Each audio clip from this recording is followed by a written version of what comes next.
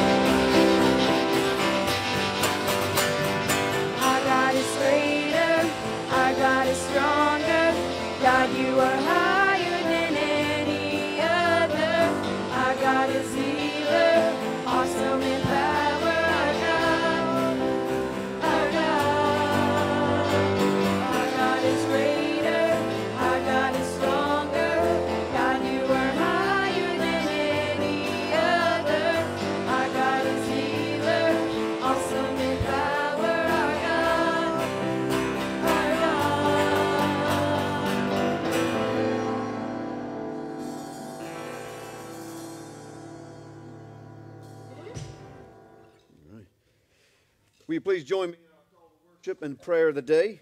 This will be read responsively. I will read the parts that are in light print, and you will respond with what is in bold. The Spirit of the Lord God is upon me, because He has anointed me to bring good news to the poor. He has sent me to bind up the brokenhearted, to proclaim liberty to the captives, and the opening of prison to those who are bound, to proclaim the year of the Lord's favor. I will greatly rejoice in the Lord. My soul shall exult in my God, for He has clothed me with the garments of salvation. He has covered me with a robe of righteousness. For as the earth brings forth its sprouts, and as a garden causes what is sown to sprout up, so the Lord God will cause righteousness and praise to sprout up before all the nations, to His glory forevermore. Good and Heavenly Father, Lord, we come to you on this day that you have made. We come and rejoice in your great name, in your glory, in the greatness of all that you are and all that you have done for us. Father, as we come, we open wide our hearts and our minds to you, and we ask that your Spirit move here among us. Lord, to pour your love, your affection, and your grace into our hearts. Father, that we would know here in this time and this hour how precious we are in your sight. And Lord, just the great benefits that you have conferred upon us and the great grace you have given us and the blessing when you have called us your children. Father, help us to glorify you here today, Lord. Move your spirit in our spirits that we may lift up a mighty praise to your name. And all God's people said, amen. We are going to remain standing and sing hymn number 293, This Is My Father's World.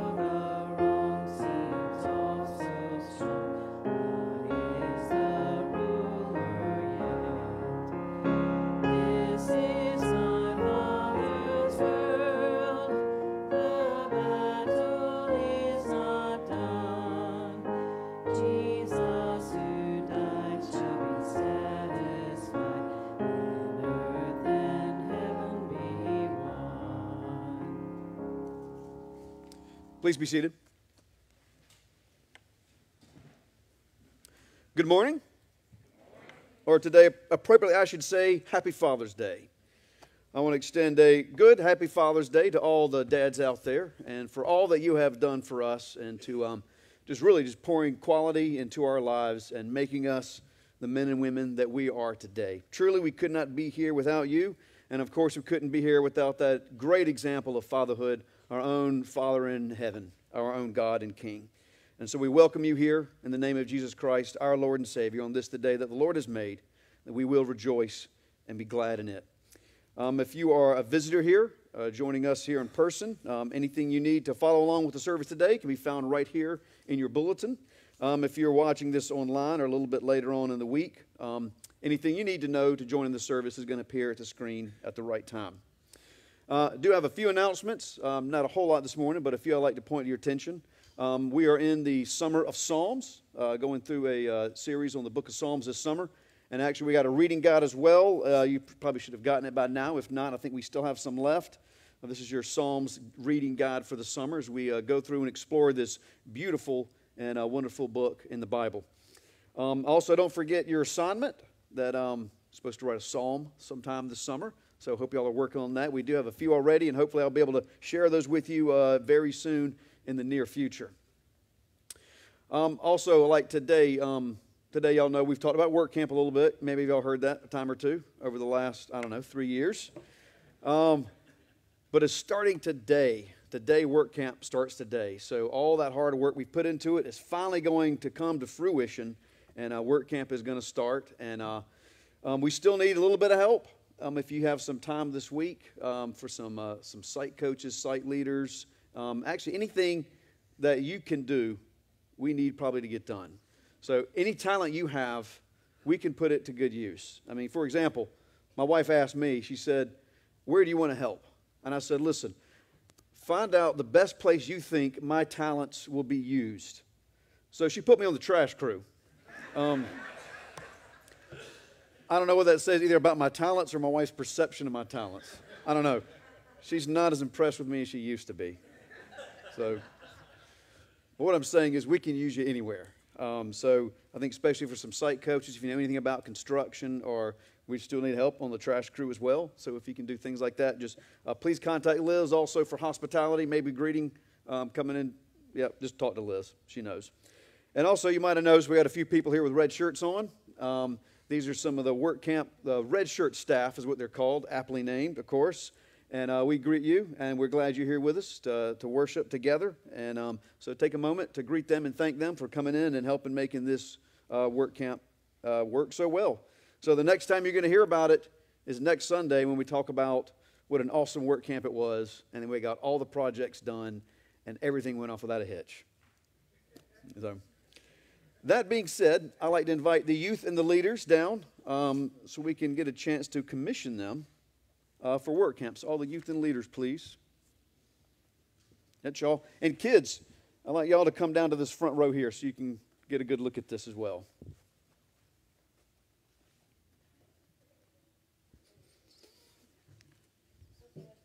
Okay, we'll do it on this side. All right, these are youth and leaders that are going to be joining us at work camp this year. I'm going to let Liz talk a little bit about what's going to happen and what they're going to do, and then we're going to do their official commissioning. All right, so y'all have probably heard this before, but we'll just do a real quick recap. So today we're going to head over to Leesville to the camp, and we'll get to meet our red shirt staff, all of them, and get to meet all the other campers. And tomorrow we start work on 32 houses now for the week. A lot of big projects. And so we're just asking that you guys continue to pray for us. I know you've been praying for the work camp for a while now, but please continue to pray for us. And I want to say thank you to all of you in the congregation, those who are here, those who are at home, for everything that you all have done to make this a possibility and to make it happen. Because it's very exciting. I know we're all very excited. We have half of us have been before, half of us are newbies, and so we can't wait to introduce our newbies to this experience, and just can't wait to serve our own community. Hear these words from our Lord and Savior Jesus Christ, from the Spirit of God as it is spoken in Ephesians chapter 2, verse 10. For we are God's workmanship, created in Christ Jesus for good works, which God prepared beforehand that we should walk in them. And I want to point something out to you which says that our good works that we walk in, that God prepared them beforehand. I want you to think about that. God prepared the good works that we do beforehand. We think that they're our idea, but they're not our idea. They're God's idea before it was our idea. God prepared this good work that you're doing before He laid the foundation of the earth. And we know we don't do them in order to gain merit with God or to gain salvation. God's already done that for us. We do it to glorify Him and to share the love of Christ. But we also take confidence and faith in knowing that these are the good works that God has prepared for us to do. He's given us this opportunity to serve and glorify Him. And you know, as y'all know, this work camp this is a long time coming. Originally, it was supposed to happen in 2019, but because of some delays, it ended up getting bumped back. And so we're supposed to do it 2020. Well, y'all all know what happened that year. And so 2021, we come to do it. And y'all might not know this. We had a lot of difficulties in this, too. A few months before it was happening, we had an arrangement with Lexington School District 1 to house them all. And they suddenly backed out and said, no, sorry, we can't do it. We're not going to house you anymore. And so it sent us scrambling to look for another place to host this camp. And it looked like for a while it wasn't going to happen. But when we look back at this and find out that these good works were prepared beforehand, it was going to happen. There was no stopping it because Christ had already prepared this good work for us to do in order to glorify Him. There was nothing the world could do. There was nothing Satan could do. There's nothing anybody could do to stop this from happening because this is a work of Jesus Christ, and this was the will of God, and it was going to happen no matter what. So now all of you, by the authority of the Cherokee Presbyterian Church and members of the body of Christ, I hereby commission you to go forth and serve in the cause of the kingdom of God at Work Camp 2021. Do all you do in the name of the Lord Jesus, glorifying God and sharing His love with the world. Let's bow our heads in prayer. Gracious and Heavenly Father, we ask that you pour your Holy Spirit upon all of your children here, all of your servants that are going forth out into the world to glorify your holy name and to share the love of Jesus Christ with the whole world. Father, I pray a divine anointing upon them. Father, I pray your Holy Spirit pour it out upon them. Lord, I pray that your love would fill their hearts into overflowing. Father, I pray that you guide and direct them every step of the way. Lord, we pray a safety upon them. Lord, that none would be harmed in this endeavor. Lord, we pray that all the works they set out to do would be accomplished. But above all this, Lord, we pray that you would be glorified. We pray that your love would be shared. We pray, Father, that the people out there, that some that may not feel that they have been regarded by you, that they are forgotten, Lord, but in this time that they would know, Lord, how special and precious they are in your sight. And above this, Lord, we pray that lives would be transformed in this week, that your will would be done. And by this, we would know the name of our God and Father. In Christ Jesus we pray. Amen.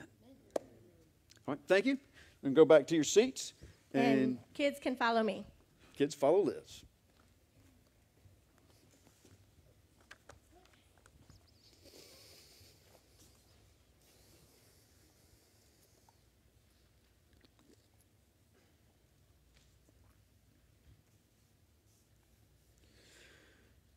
Friends, if we say that we have no sin, then we deceive ourselves.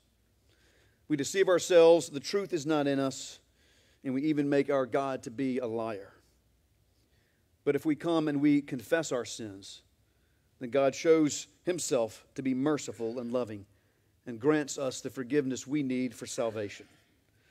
So I invite you now to come together and let us confess our sins to God, first in quiet meditation and our hearts into God alone, and then together as it is printed in the bulletin. Let us pray.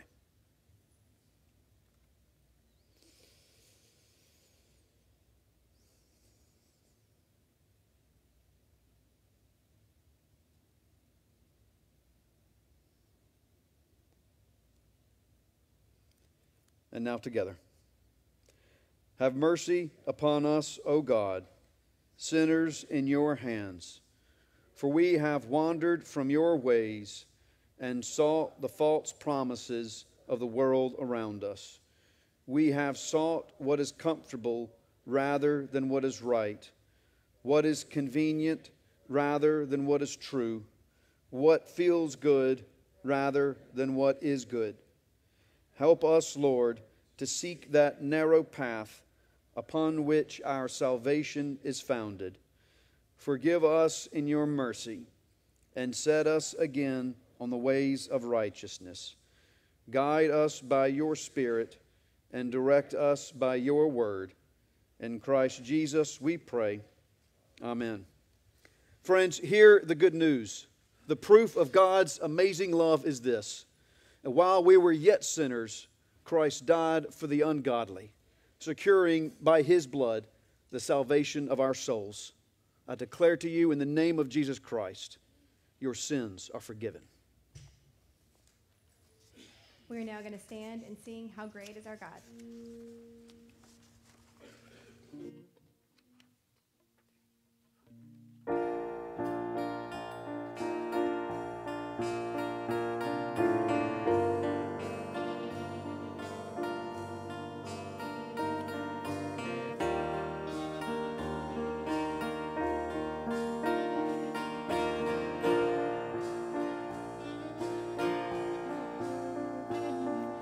Splendor of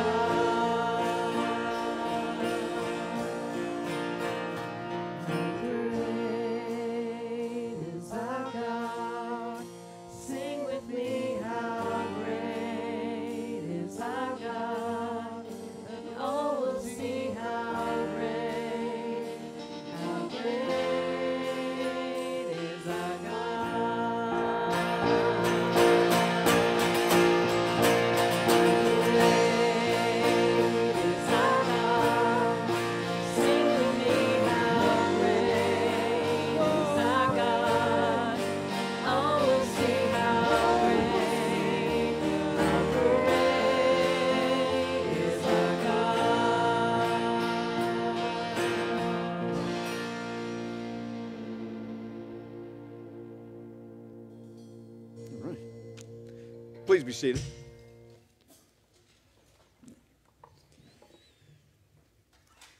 Our scripture passage today is from Psalm number 8. And before we read this, let us pause for a moment and pray for the Spirit to be here with us and guide us. Good and Heavenly Father, Lord, we thank you for your holy word. We thank you for the instruction that you have given us by your Spirit. And Father, we also thank you for the Spirit that you give us in order to be able to understand and interpret these things that you have laid out before us. So, Father, I pray that you send that Spirit upon us now, Lord, that you open our hearts and minds that we may hear, that we may read, and that we may understand.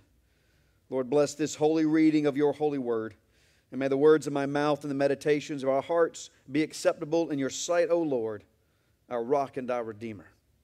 Amen. After we read this, there will be a brief moment of quiet meditation. This is Psalm number 8. Listen now to the word of the Lord. O Lord, our Lord, how majestic is your name in all the earth. You have set your glory above the heavens. Out of the mouths of babies and infants you have established strength because of your foes, to still the enemy and the avenger. When I look at your heavens, the work of your fingers, the moon and the stars which you have set in place, what is man that you are mindful of him, and the Son of Man that you care for him? Yet you have made him a little lower than the heavenly beings and crowned him with glory and honor. You have given him dominion over the works of your hands. You have put all things under his feet, all sheep and oxen, and also the beasts of the field, the birds of the heavens and the fish of the sea, whatever passes along the paths of the seas. O Lord, our Lord, how majestic is your name in all the earth.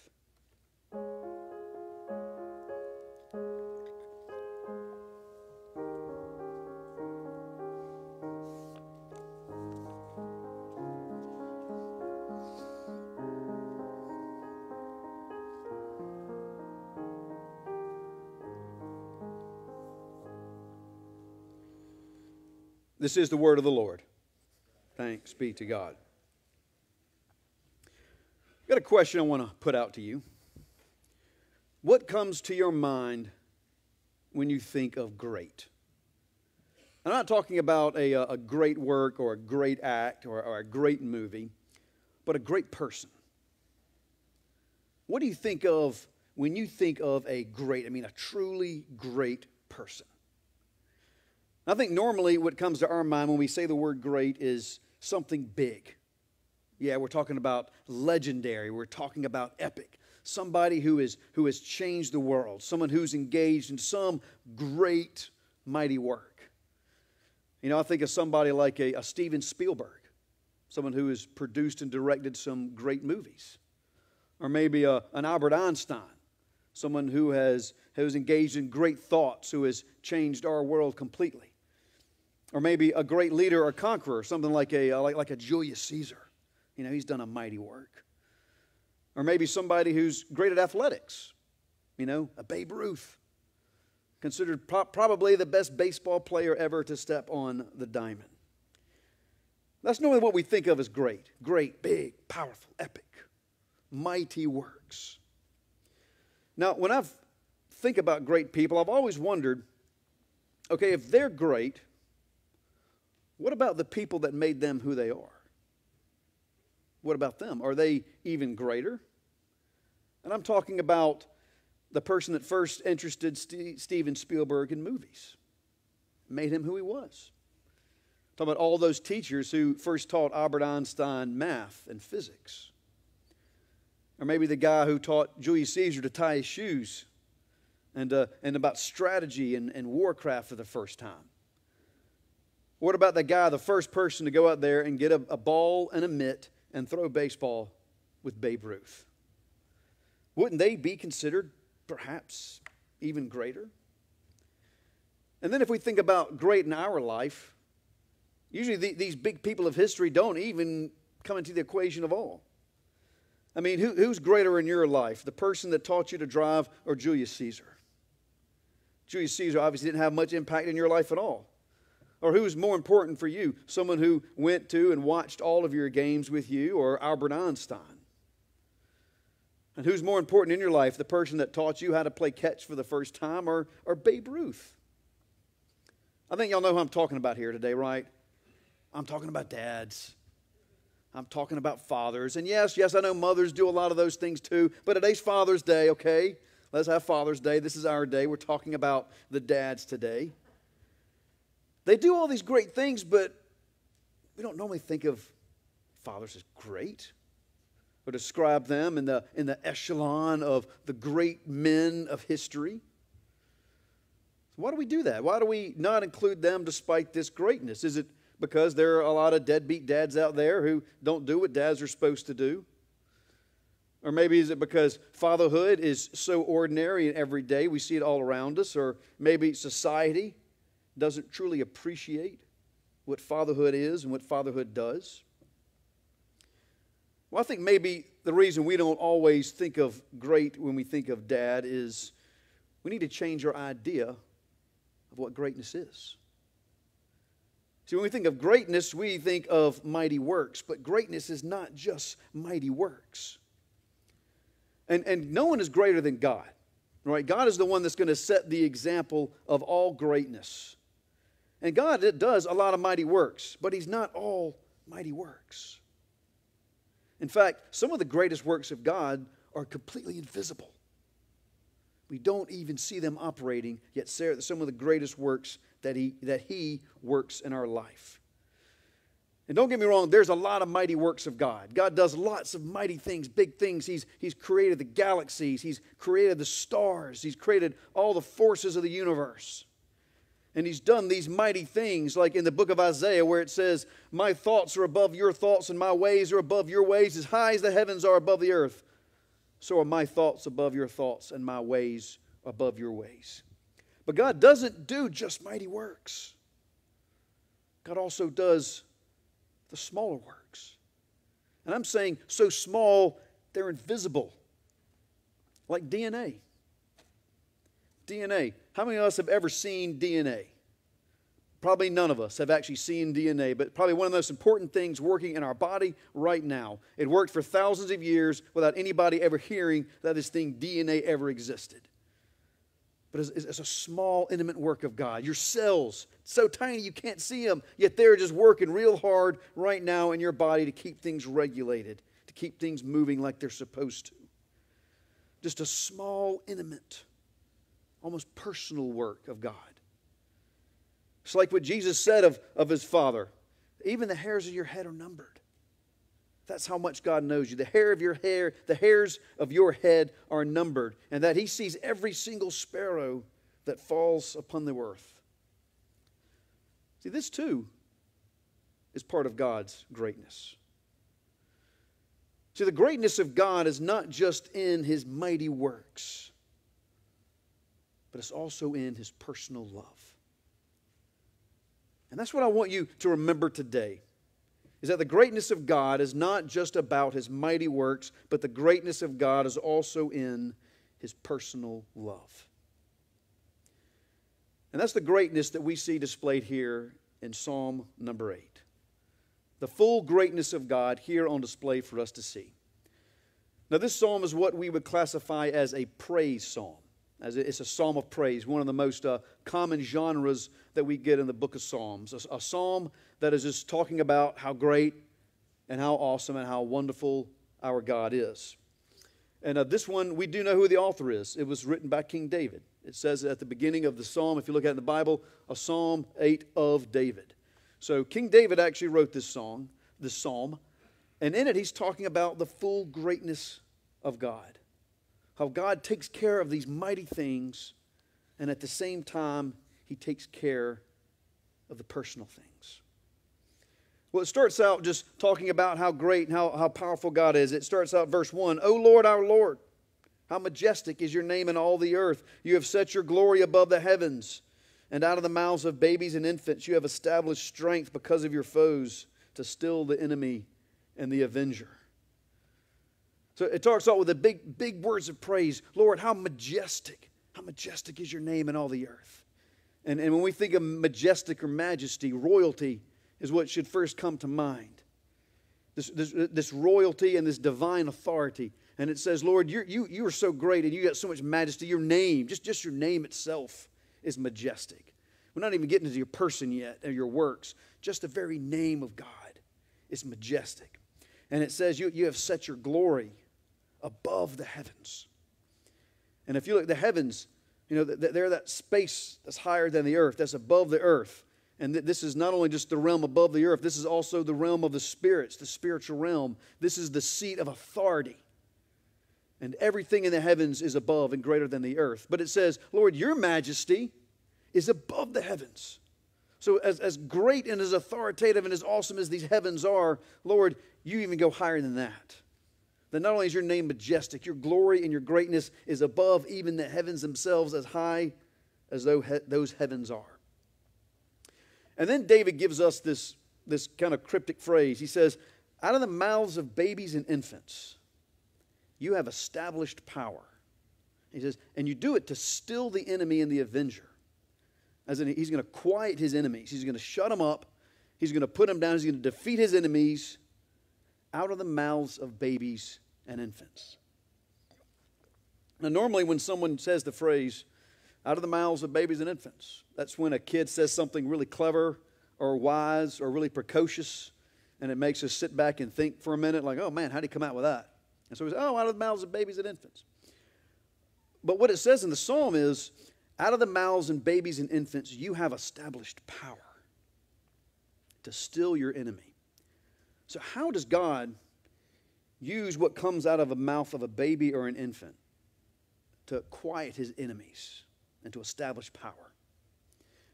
Now, I've got two answers for that. One is maybe the appropriate official answer, and the other one's kind of a flaky answer. Maybe a sentimental answer is better, but I'm going to give you the official one first, okay? All God needs to establish his power, because his glory is so great, because his majesty is so great, all that he needs is the mouth of a baby. As in, he can take the most helpless creature in the whole earth, and there's nothing more helpless than a baby. All right, they can do nothing.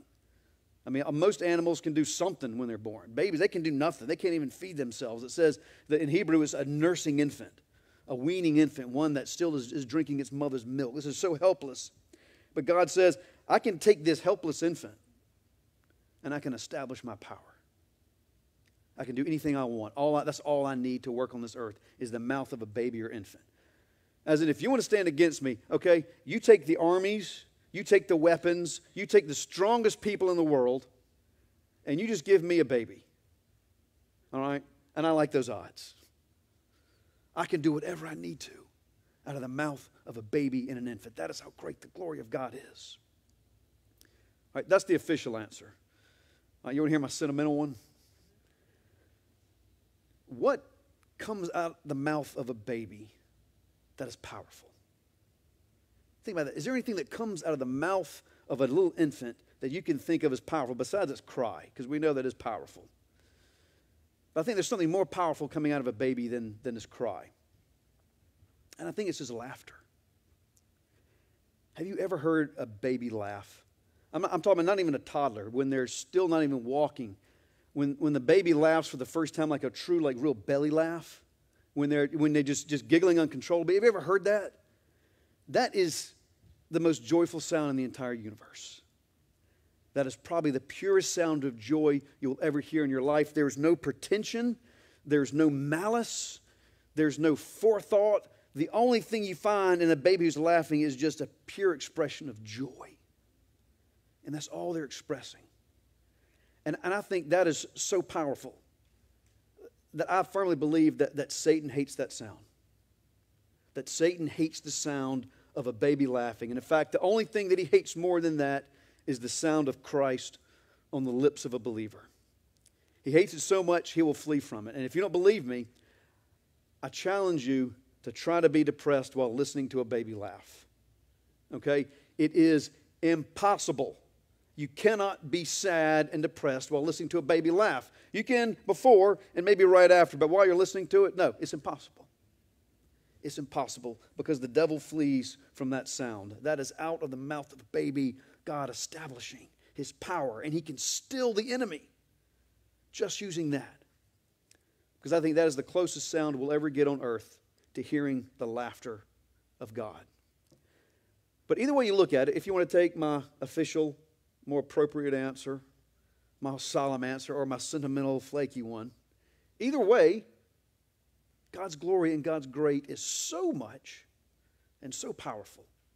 He establishes it out of the mouths of babies and infants. But his greatness isn't just about these mighty works.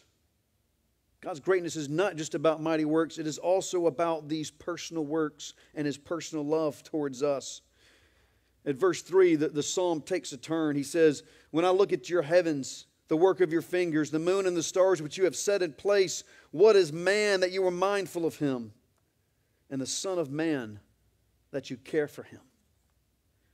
And see, here's David. He's going out and he's looking at the stars. He's looking at these mighty works of God. Just these big, massive works that God has done. And he suddenly asks this question in himself. He says, who am I? I mean, I know he says, what is man? But when we talk about that, we're always talking about ourselves. And he says, who am I?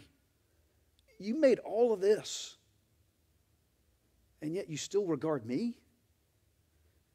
You still think of me? And I'm still on your heart and I'm still on your mind after you've done all this story. Who am I? Who am I that you would regard me, Lord? And he's even not only regarded us, he's given us a glory. It says you've set us a little lower than the heavenly beings. You might have heard it before as that you set us a little lower than the angels.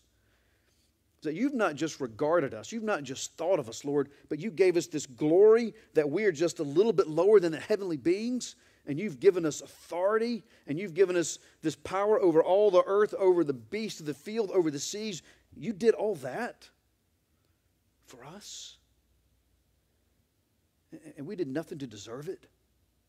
We didn't earn it. We didn't apply for this job. We didn't show our qualifications beforehand with a nice resume about, oh, I will be really good. Give me the authority. I see I can be trusted. Look at all these other things that I've done. He just gave it to us. And he knows each and every one of us. And it says the same God that made the galaxy is the same one in Psalm 139 where he says, I knit you together in your mother's womb. As he made that whole galaxy, and he also built you piece by piece still in your mother's womb. And the same God that set the course of the stars is the one that set the course of your life and watches over your life still today. And the same God that knows the secrets of the universe, he knows you better than you know yourself. And this God whose glory is even above the heavens themselves, he cares for you and he loves you so much that he would send his Son to die on your behalf. This is the greatness of God. And this is why we call God Father, but we also call him Abba. And you see that word appear in the Bible every once in a while. It says Abba, Father. And Abba is the same thing as father, but it's an intimate word for your father. It's like dad or daddy or papa. And so God does the great things, the mighty works, which is the father stuff. And then he does the personal things, the little things, the intimate love, the dad stuff. And this is what genuine fatherhood is about. This is what genuine fatherhood really means. And I know here on earth, we don't always do it well.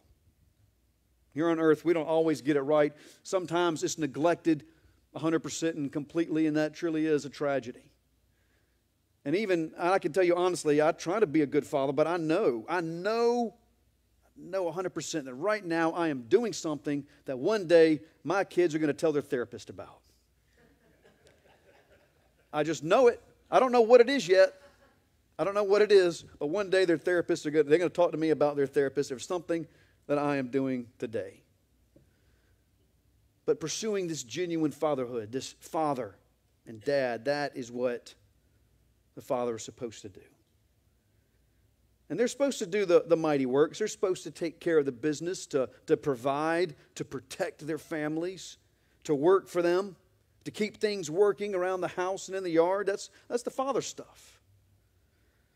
But at the same time, not to neglect the personal things, the little things.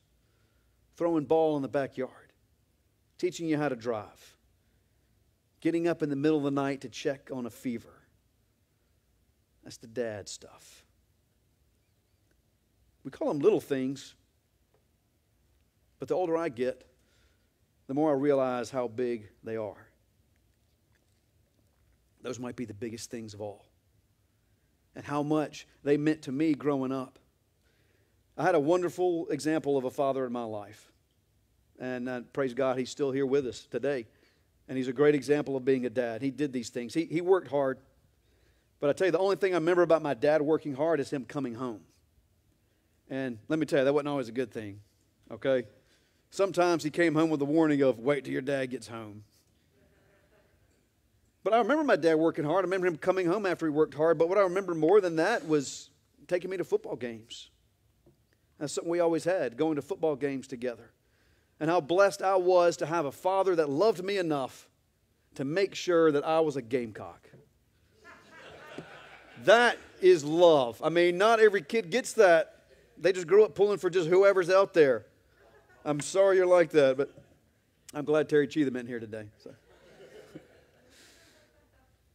I had a father that provided for us. But he also made sure that we sat down every night and ate at a family, and he was there every night sitting at the head of the table. I had a father that kept things working around the house. And in fact, he kept things working so well, I thought things just worked by themselves. I grew up thinking that air conditioners never broke down and roofs never leaked. But let me tell you, that was a rude awakening when I realized that took a lot of work and effort to keep all those things going. But he also taught me how to run a near post and a button hook, how to use a knife without cutting my finger off, shoot a gun without blowing my fingers off, and to walk in waders without drowning. And to me, that is greatness. That is greatness, and I dare any Steven Spielberg or Albert Einstein or Julius Caesar to try to compete with that. I dare them to even try. But this is the example that first God has given to us. A God who made this whole world from nothing. And yet He takes time to know you as well. Maybe we have greatness all wrong. Maybe greatness is not about doing mighty works. Maybe greatness is taking time to do all the things that really matter. To do everything that matters. From the galaxy all the way down to the cell. From working hard all the way down to wiping noses. From paying bills all the way down to braiding hair. And guys, if you have daughters, learn how to braid hair, okay? It might not seem like a lot, but trust me, it is a bigger deal than you'll know. Learn how to braid hair. And we do that because the same God who put the moon and the stars in the sky is the same God that knows you and loves you intimately.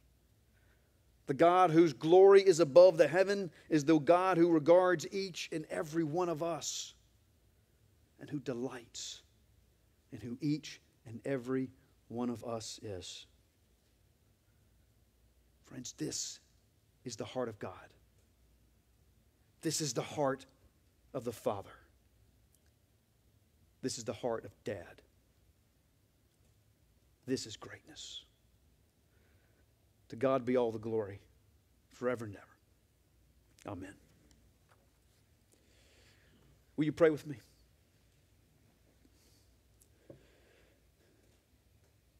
Blessed are you, O Lord our God, King of the universe.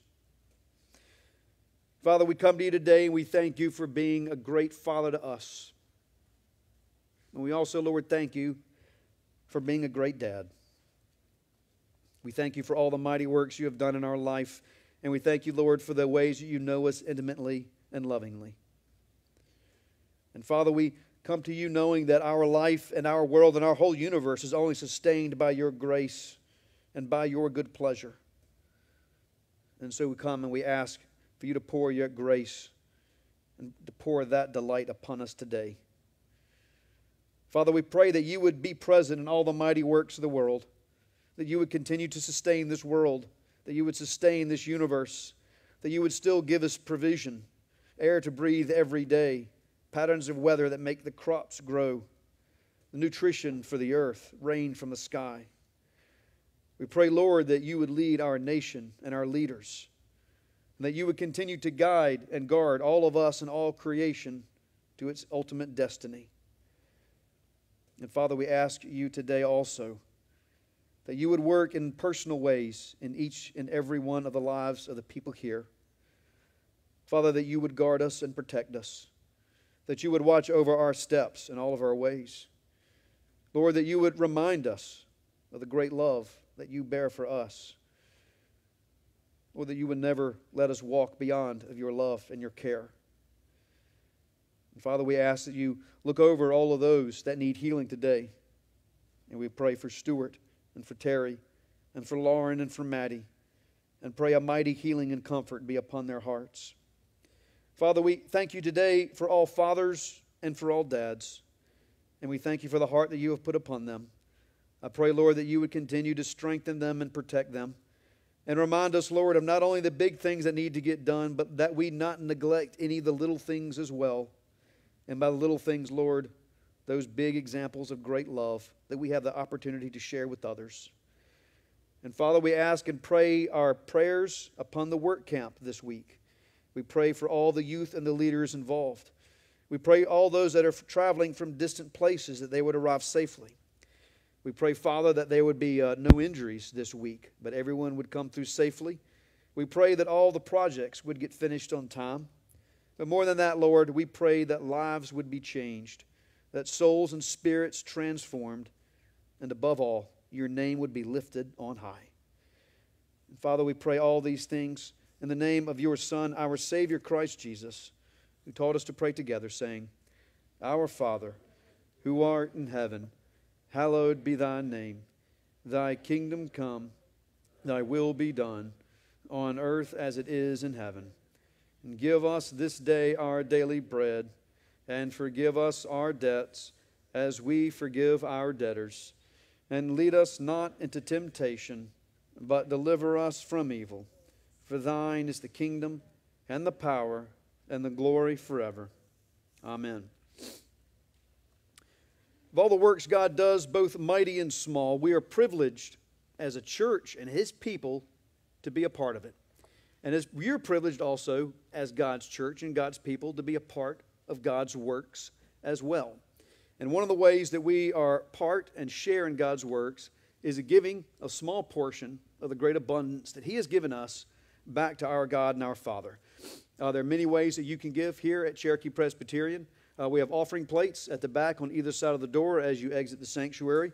You can also give through Venmo, PayPal, ACH Bank Draft, or through United States Postal Service.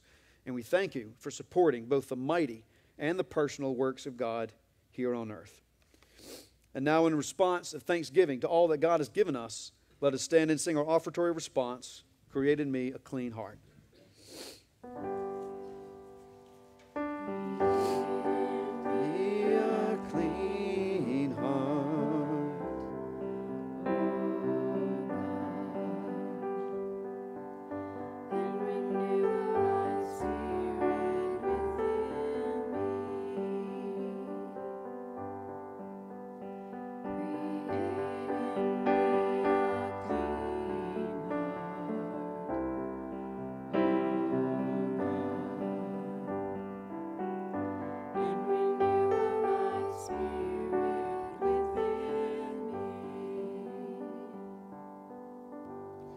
Let us pray.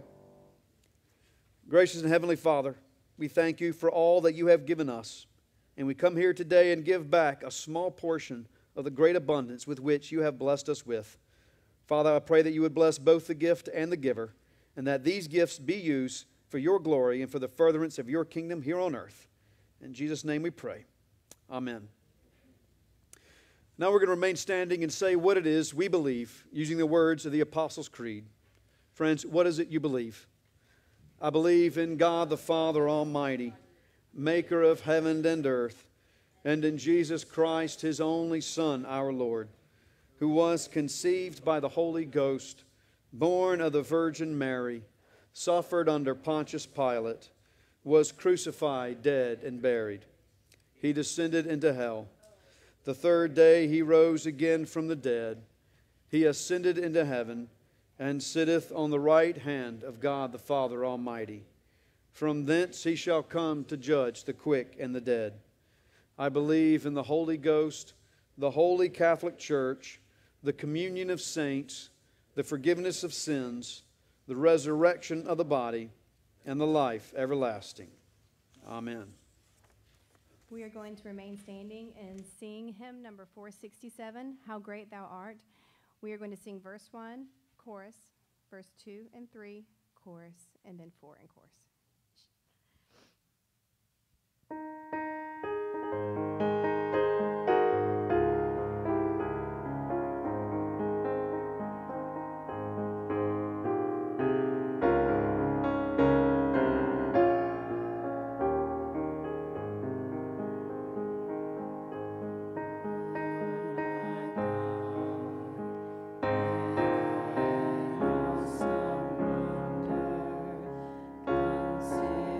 all